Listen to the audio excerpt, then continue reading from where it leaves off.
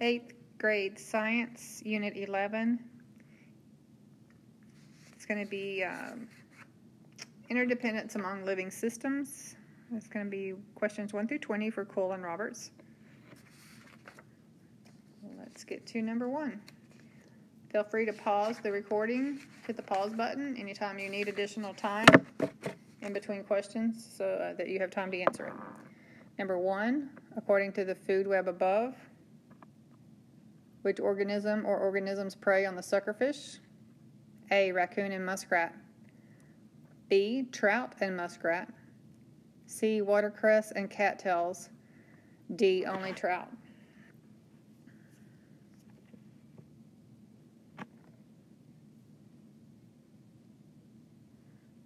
Number 2, which of the following is a similar characteristic of parasite host and predator-prey relationships? F, in both cases, both organisms in the interaction are destroyed. G, in both cases, both organisms in the interaction benefit. H, neither organism is harmed in the interactions. J, in both cases, one organism benefits and the other is harmed.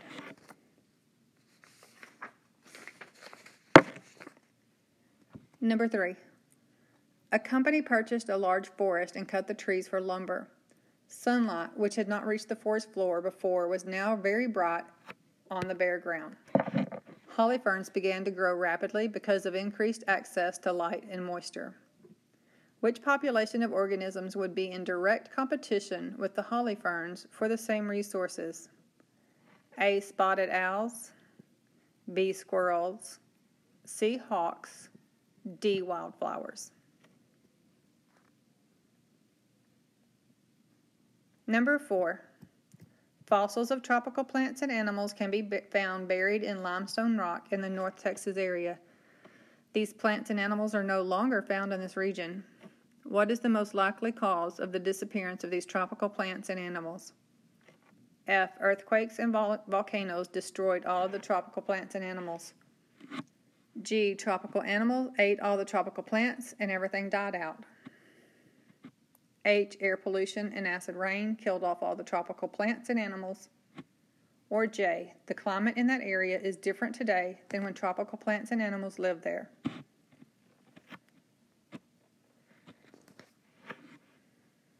Number 5, which of the following best describes a predator-prey relationship in the forest? A, bacteria and mold break down fallen leaves on the forest floor. B, a spotted owl swoops down and captures a mouse. C, a deer eating the green leaves and berries on a holly bush. D, mistletoe growing on a mesquite tree.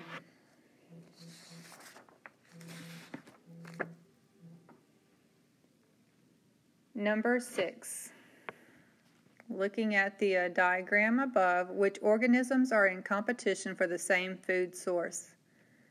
F, fox and owl. G, spider and fly.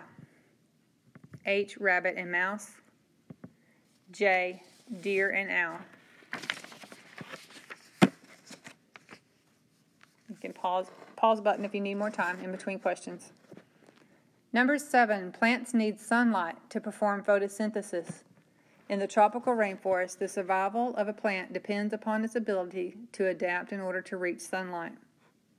Which of the following is an example of one such adaptation? A, vines that wrap around a tree. B, thin, shallow roots that run across the forest floor. C, numerous small leaves on one stem. D, colorful petals.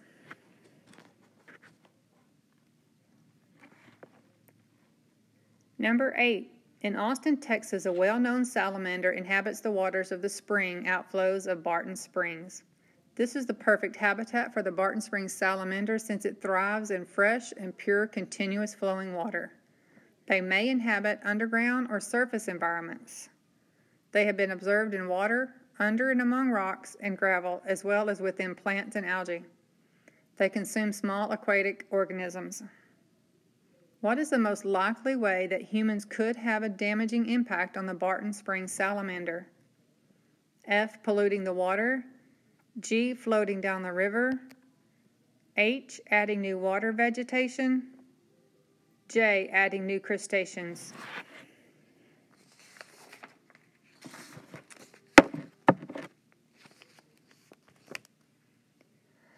Number 9. Which of the following is not an example of how biotic factors interact with abiotic factors in an ecosystem?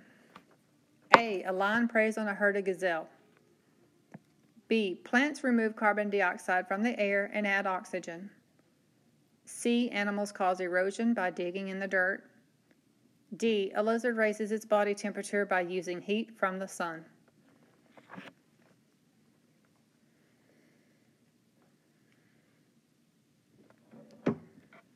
Number 10.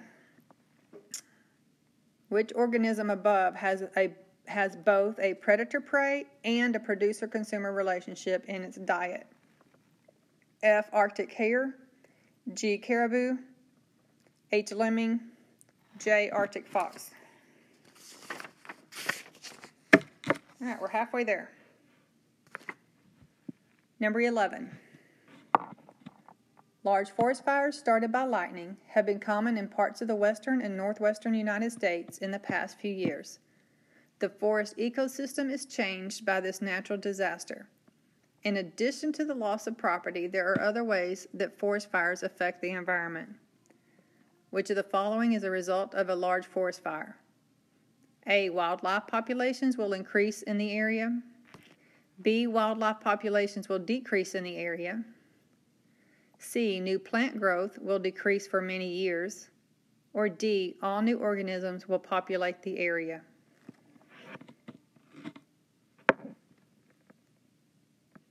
Number 12. In the food web below, which two organisms have a producer-consumer relationship? F. Squirrel and grass. G. Hawk and squirrel. H. Rabbit and grass. J. Rabbit and acorns.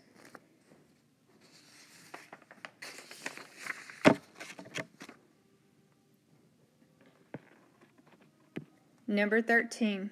A particular type of bird carries the genes for its offspring to either have a short, strong beak or a long beak. The strong beak is great for crushing nuts, while the longer beak is used to get to water in little spaces. Normally, 70% of the bird population have short, strong beaks, while only 25% have long beaks. If the area in which the bird lives experienced a 10-year drought, what change in beak type could be expected in the population? A. More birds would have a short beak. B. More birds would have a long beak. C. The beaks would not change. D. The adult birds would stay the same, but baby birds would all have longer beaks.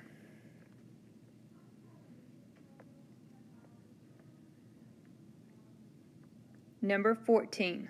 When offshore oil rigs are finished drilling, the platforms are sunk into the ocean. How does this impact organisms in the area? F. The platform destroys all organisms in the area. G. The platform releases chemicals into the area. H. The platform is used for future oil research. J. The platform provides a habitat for organisms.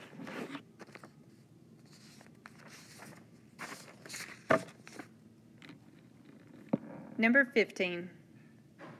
Phytoplankton consists of microscopic plants that float in the water. When urban pollution runoff makes it to the oceans, it poses a threat to humans by killing numerous phytoplankton. How does reducing the number of phytoplankton most directly affect humans? A. The atmosphere will contain more carbon dioxide, resulting in warmer global temperatures. B. The atmosphere will contain more oxygen, resulting in warmer global temperatures.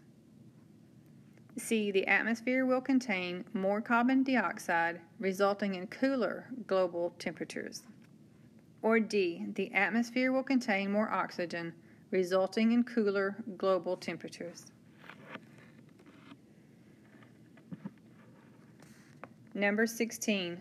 Which of the following is an example of a producer-consumer relationship in the food web above? F. Trout raccoon. G. Crayfish muskrat. H. Suckerfish trout. J. Cattails beaver.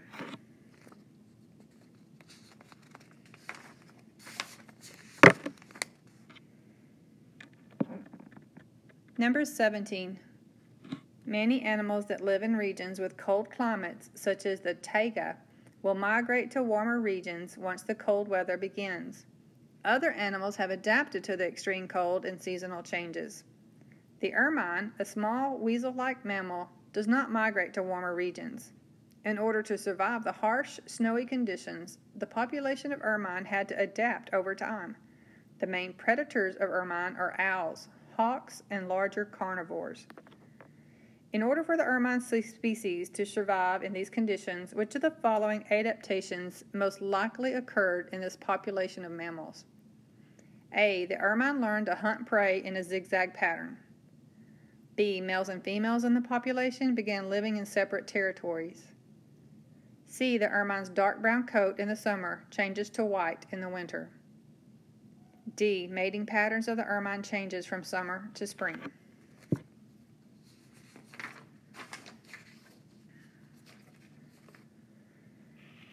Number 18. How many organisms in this food web above eat only producers? Record your answer and fill in the bubbles on your answer document. Be sure to use the correct place value. How many organisms in this food web eat only producers?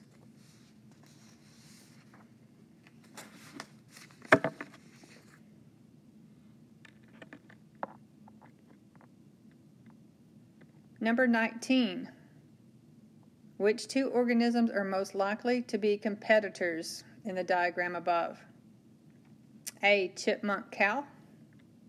B. Snake hawk. C. Snake badger. Or D. Chipmunk badger.